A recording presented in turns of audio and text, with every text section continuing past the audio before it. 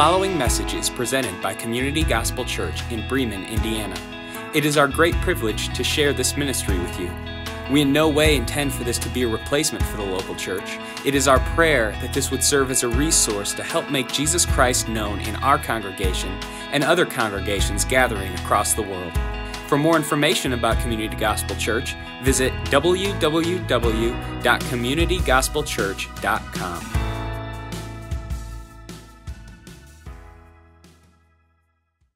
If you would, open up your Bibles or electronic device that has a Bible on it. We are in the book of Jonah. Jonah is what is called an Old Testament prophet, and that is a little book that is packed away on the left-hand side of your Bibles. If you have problems finding it, just go ahead and use the table of contents. Again, my name is Jordan, and I'm just really glad that you're here this morning. It has been really neat to see God work and move this summer, and we're excited about what God is going to do in the fall. It's just a privilege and honor to preach God's word week in and week out. Bethany and I just love you guys so much, and it's amazing to sing that song, just knowing where we've been and what we're going through and what we're going to go through too as well. So Jonah chapter 2, if you're catching up and this is your first week, don't stress. Last week's message is online. Go ahead and pick that up under the messages section of our website, and you can see that and go back and pick up on some other messages too as well. And let's recap Jonah chapter 1, and then we're going to get into Jonah chapter 2. You may know about this story. It's a common kid story that my Sunday school teacher growing up took some liberties with. She's no longer with us in physical bodily form, so I can't go to her and tell her she was wrong about some things, but that's okay, right? Like God's righting all those wrongs in heaven with her right now, and that's fine. But we know in Jonah chapter 1, Jonah is famous for being what is called the running prophet. And he ran from God. He ran from God's commands to preach. If you look at Jonah chapter 1, verse 1, it says, "The word of the Lord came to this man." His name was Jonah. And he says, "Arise and go to Nineveh, this great city that is full of pain and problems and distress, that is working against God. And I want you to preach against their evil that has come up before me." And Jonah does what so many of us do. He says, I'm going to go the other direction. Verse 3, Jonah rose and fled away from Nineveh and goes to Tarshish. And in chapter 1, we see that Jonah goes down, down, down, down, down. He is not only a running prophet, he is a downward prophet. And Jonah continues to run away from the Lord. He's not perfect, neither are we.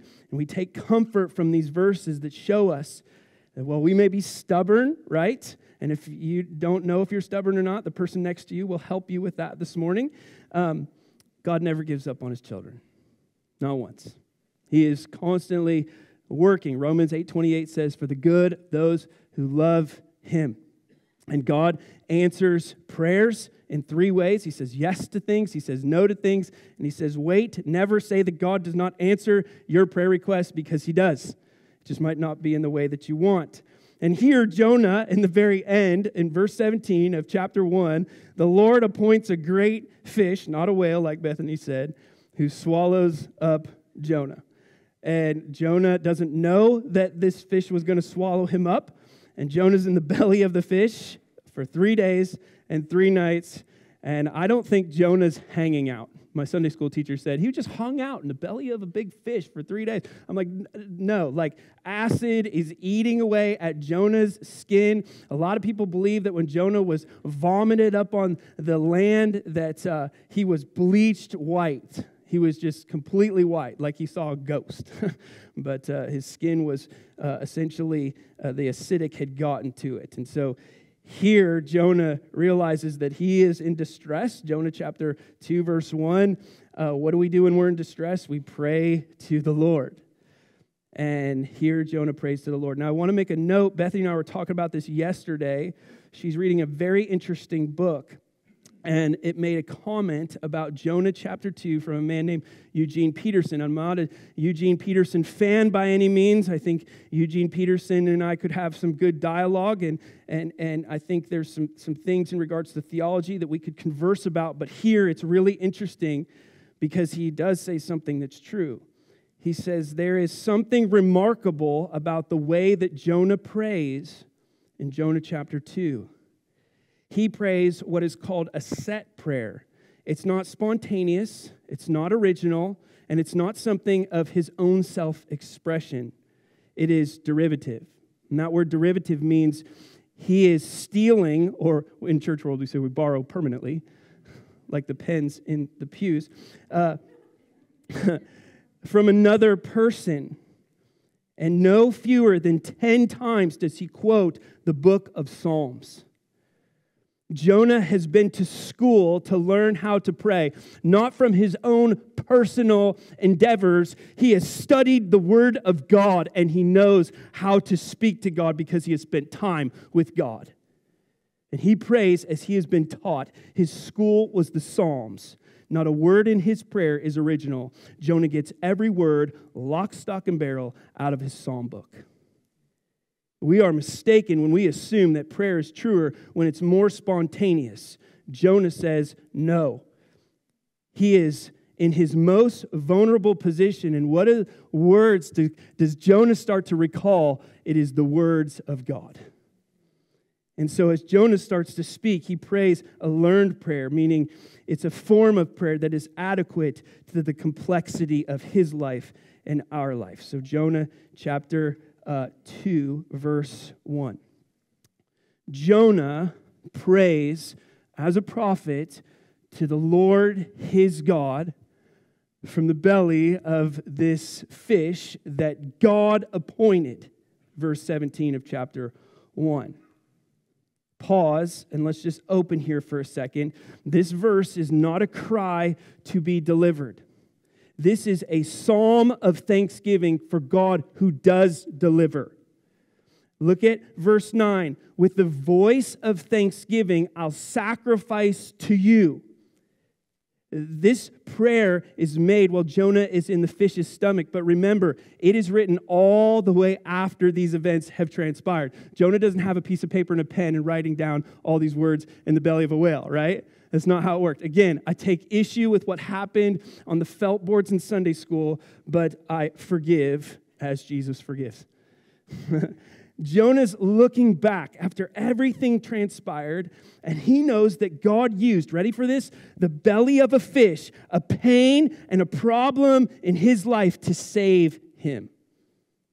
And he worships God for what he provided, his mercies and delivering him from death. The same thing happened, Psalm chapter 30, verse 3. O Lord, the psalmist says, you brought up my soul from Sheol. We'll talk about in a second what that means.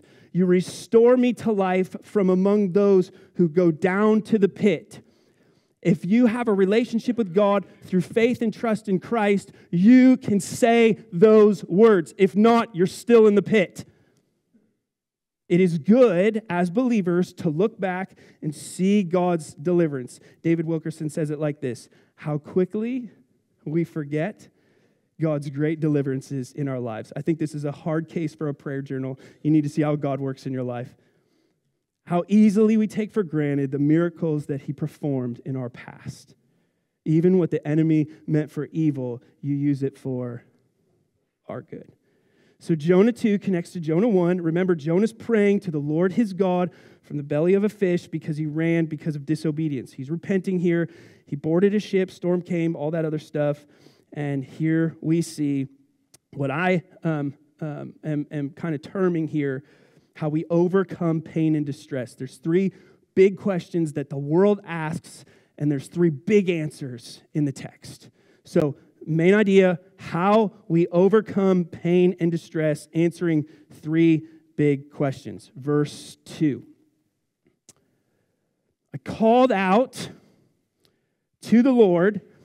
Nobody else could hear Jonah, by the way. It's hard to hear somebody when they're in the ocean, in the belly of a fish. Out of my distress. And what do? He answered me. Out of the belly of Sheol I cried, and you heard my voice. The world's asking this question. I'm going to allow you to ask it because I ask it. Does God hear prayer in times of distress and pain? Good question.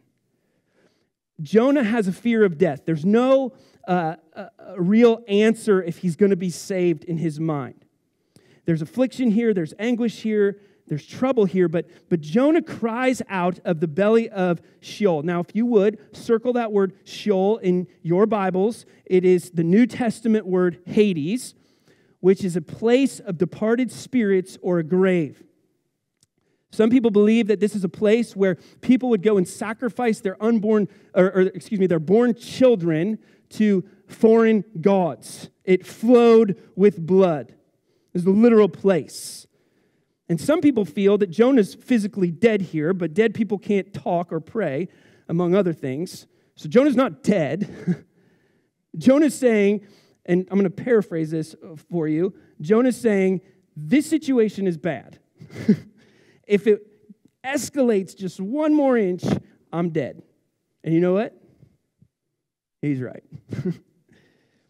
But God answers and he hears Jonah's cry for help. Now, several people in the Bible called out to God in times of distress and pain. For example, let's look at the psalmists.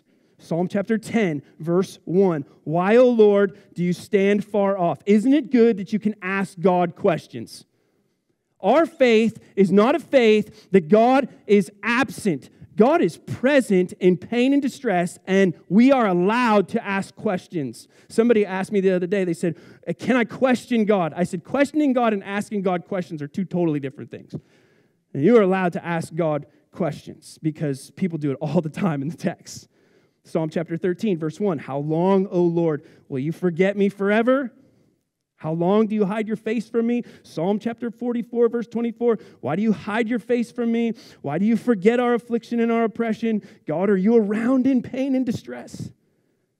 Jesus in the Garden of Gethsemane, before he's arrested, he asked God 3 times, my Father, if it is possible, would this cup be taken from me?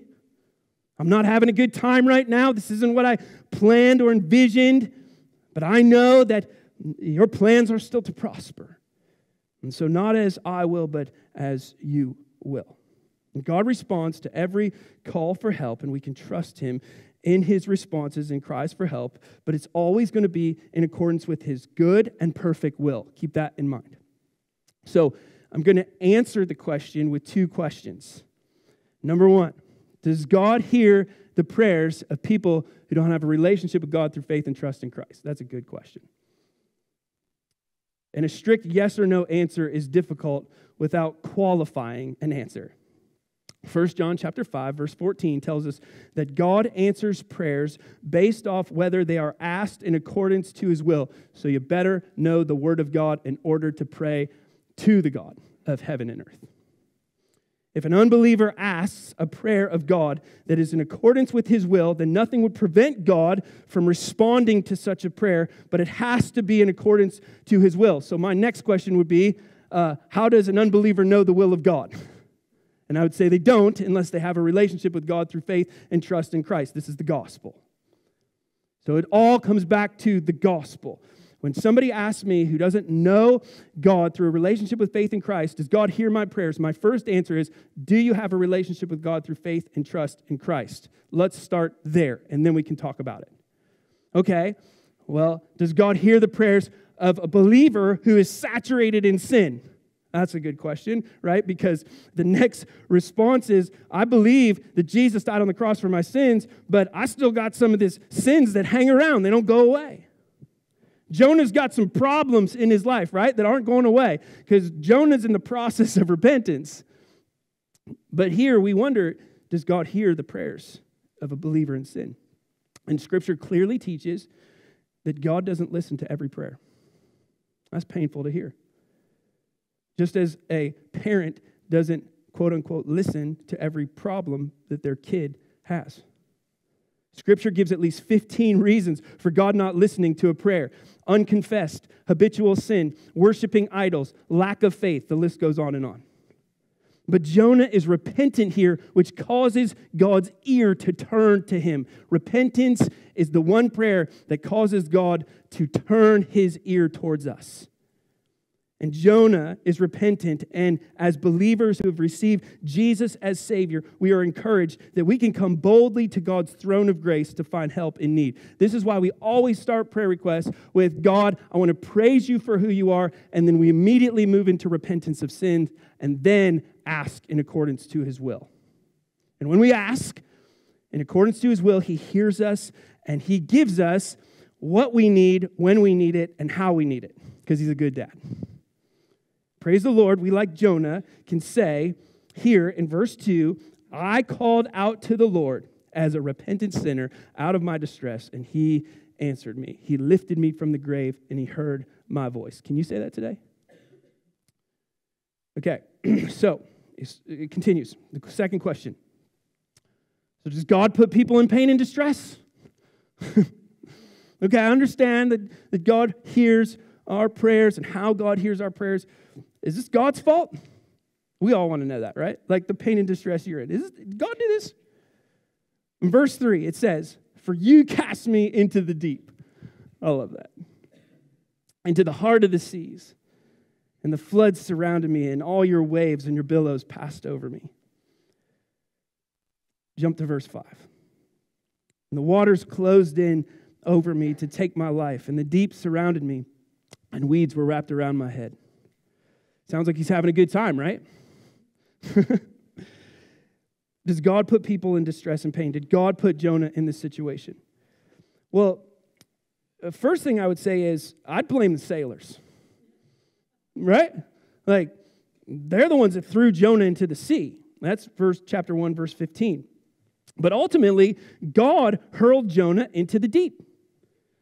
God is behind the sailor's actions, and Jonah knew it, that God cast him into the deep, and he alone was over the heart of the seas, the floods that surrounded him, all the waves that billowed, these large masses of water that passed over him. He could hear it on either side as those waters passed, and he's thinking, this is not a good situation, and these waters are closing in over him to take his life. This great fish continues to take these big gulps of water. They pass by his body. The deep surrounds him. The seaweeds come in. They're wrapped around his head. And Jonah, look at this. He says, you cast me into the deep, into the heart of the sea. The floods surround me. All your waves passed over me. Verse 5, the waters closed in over my head. All these things happen. And then he changes his tune in the rest of the chapter, and he says, I. It's almost like he takes full responsibility for his situation. In Romans chapter 3, verse 23, it says, for all have sinned and fallen short of the glory of God. And Jonah's looking at God and he's saying, God provided distress and pain. John Maxwell says it like this, the greatest day in your life and mine is when we take total responsibility. That's when we grow up. We've been asking the question, what makes an adult? A couple of kids at sports camp said, when you pay taxes. A couple of other kids said, when you live by yourself. A couple of other kids had a few other answers that I can't repeat. But if we take total responsibility, that's when maturity starts to set in. Although God didn't bring about sin, he allowed it to transpire. Now, let me be clear with you this morning. All distress, all pain is a result of sin, and that was not part of God's original plan.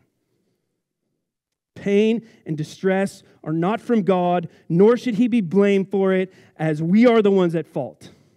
Why is there cancer in the world? Why is there people who kill people in the world? Why is there pain? Why is there distress? Because it is called sin. Man chose his way over God's way, and we're suffering the consequences for it today. Sin did this. When we all suffer for it, it's either because of our own sin or somebody else's sin. And when pain and distress arise, we respond one of two ways. And before I give that to you, and you look at it and you go, but that's not fair. It is fair. That God hasn't wiped us from the earth in his judgment, and that he lavishes upon us mercy and grace.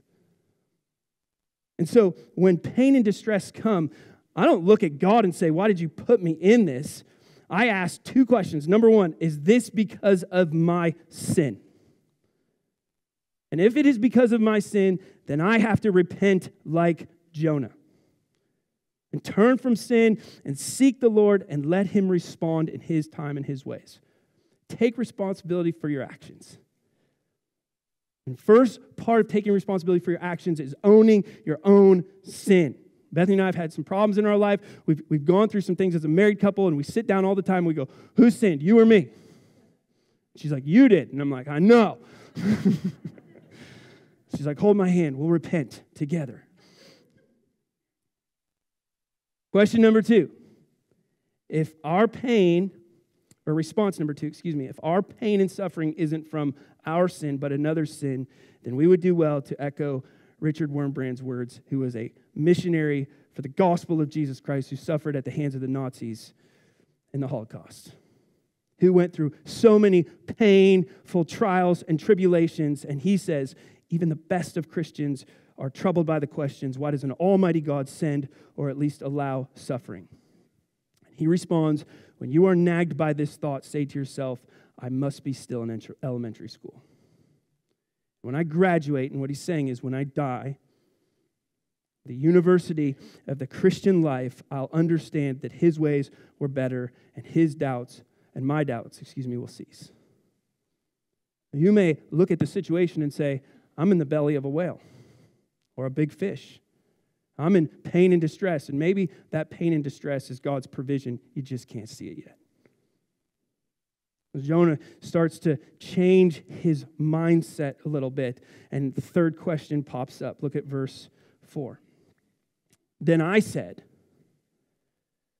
I am driven away from your sight. Yet, I love this, circle that word yet, highlight it, underline it, do whatever you got to do to let it pop off the page. I shall look again, the God of second chances, the God of third chances, the God of 15 chances. I will look again upon your holy temple. Verse 6. I went down to the land whose bars closed upon me forever. Yet, circle it, highlight it, let it pop off the page is a beautiful word. You brought up my life from the pit. If you don't have a relationship with God through faith in Christ, you don't get to say that. But you can.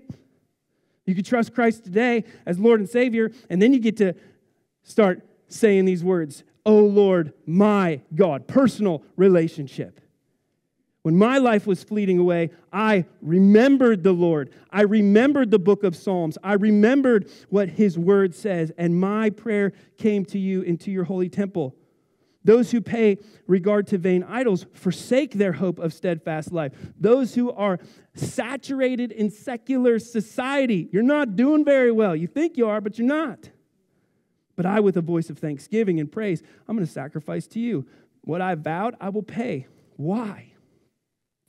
Salvation belongs to the Lord. Isn't that amazing? That's a beautiful thing. So the question on the table is, does God deliver people from pain and distress? Does God do that? Jonah knew he's driven away by God. And Jonah knew that God put this situation in his life, but Jonah knew he was responsible for his disobedience. So he repents, and I love this. He comes and renews his faith like a teenager at church camp.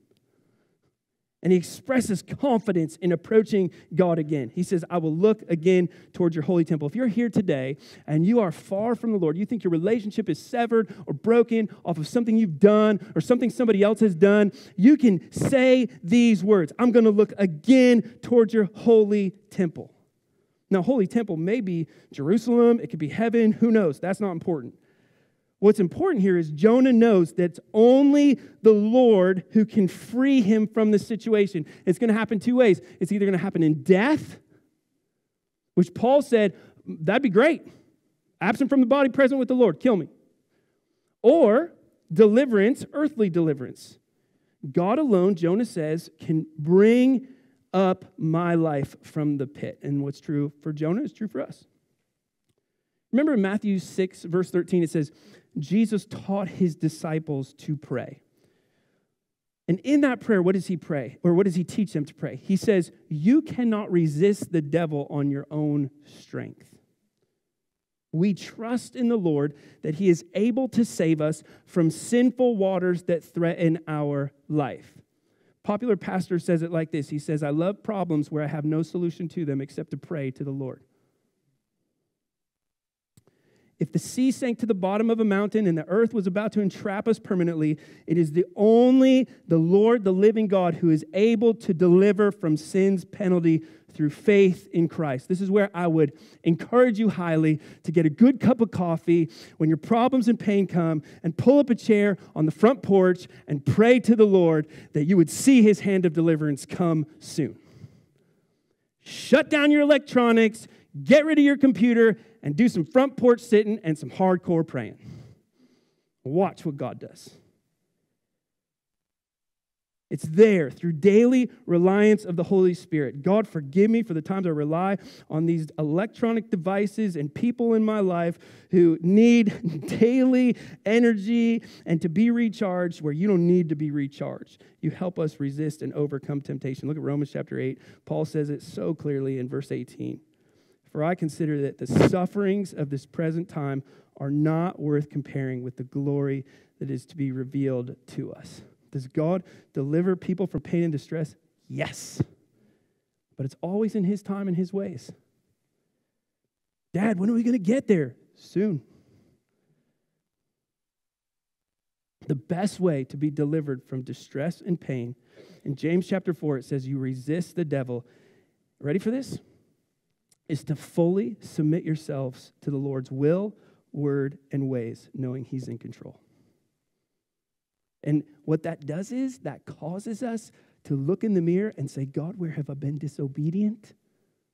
And where am I out of alignment to your word and your ways? Just as we need to ask over and over for daily bread for our physical needs, we also need daily deliverance for our spiritual needs. When our life is fainting away, like Jonah says, and we feel inches from death because of our sin, and the anxiety comes and the panic attacks come, that's where we put everything away and we say, Lord, you know. You are aware. You are the God of heaven and earth, and here am I in pain and distress, and I pray alone to you for deliverance. Help me breathe. You ever been there before? Like, God, would you just help me to breathe? And when we cling to him like that, it's not lifeless. It's not like a worldly idol. No one can deliver us like our God. He made the seas and the land. He's in control. The question on the table is, do you believe it? And sometimes it's, God, I believe it, but you got to help my unbelief, right? Deliverance from these perilous situations are a provision from a gracious God. And if it doesn't happen now, it will happen in eternity, and that's okay. There are some things in this world that are just not going to get worked out until we see Christ face to face, and that's okay. God delivers his people. He always has, and he always will, and he is working behind the scenes, especially in your situation. The question on the table is, are you obedient to him in the process? Are you running from the Lord? Does God want you to do something specific? We don't run away from problems, we run to them. And as we run to them, we lean on the Lord's wisdom and discernment. Let's pray Jonah 2 together. Heavenly Father, we pray to you, our Lord and our God and our Savior. Out of our distress, we repent of our wrongdoing, the ways that we have done your word and your will a disservice, and we ask that you would answer us and that you would hear our voice. We're finding ourselves, Lord, in deep waters. We're finding our hearts discouraged. We're finding situations in this world are like floods that surround us. And so, God, as individual believers as well as a congregation of saints, we look again upon your holy temple. When these waters close in over us to take our lives and the deep surrounds us, we believe, God, we believe that you are able to bring us up and give us new life from the pit. You are here this morning. You don't have a relationship with God through faith in Christ. It's so simple. How difficult do you want God to make it? It says, for God so loved the world that he gave his one and only begotten Son, that's Jesus Christ, for whoever, that's you and me, would believe, put their faith and their trust, He will call you a child. He will call you His child. Repent of your sin and trust Christ this morning as Savior. The Bible says that this Savior is not a condemnation, He is a salvation. He works to restore our souls.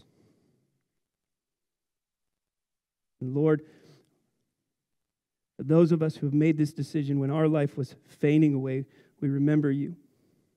And we remember our prayers to You. And God, forgive us when we look at vain idols and we try to get love in places that are not of You. Help us to be realigned this morning and know that salvation belongs to You and to You alone. And God, we would ask for deliverance. We would ask, God, that You would deliver us from our pain and distress, but if not, open our eyes to have awareness that it might just be Your provision. Give us the ability to worship You, regardless of the season that we find ourselves in life. It's in Your name we pray. Amen. As we're getting ready to close, I missed verse 10, but I love it, and it sets us up to worship. It says, the Lord spoke to the fish. In other words, God speaks to the problem. And He vomited Jonah out up upon the dry land. And it is there that Jonah praises the Lord even more as we praise Him today.